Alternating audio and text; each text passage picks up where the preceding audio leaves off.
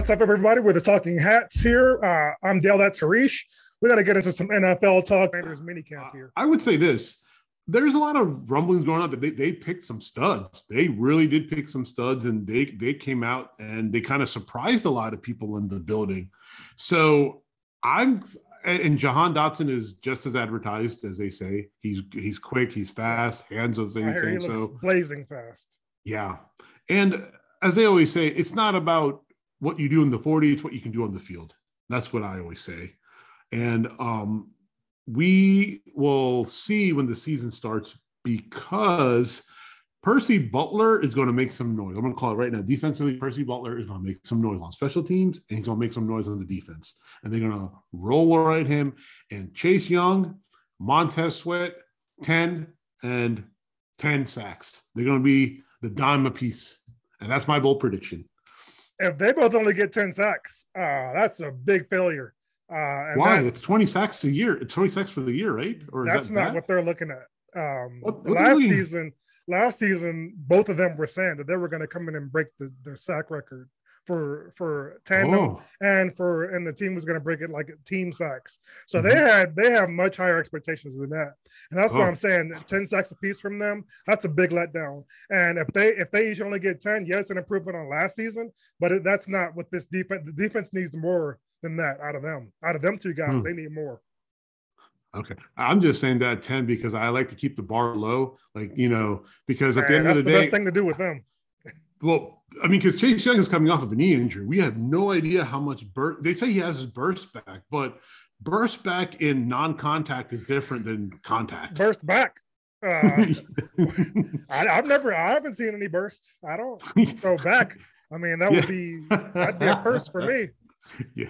So I'm excited actually this year. I'm actually excited, but there was an interesting take about D'Angelo Hall kind of ripping Ron Rivera and the staff, saying, you guys can check me if I'm wrong, but the way I read it was, he was like, if you're one quarterback away, then why did you choose Carson Wentz? Or something along those lines. That's not a hot take. I've been saying that. I'm still saying they've got a hold at quarterback. I've heard that Howell is looking good in rookie minicamp.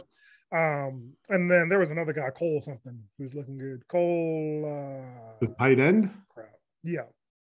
Yeah, that 6 foot, like, his name? Behemoth Cole Turner.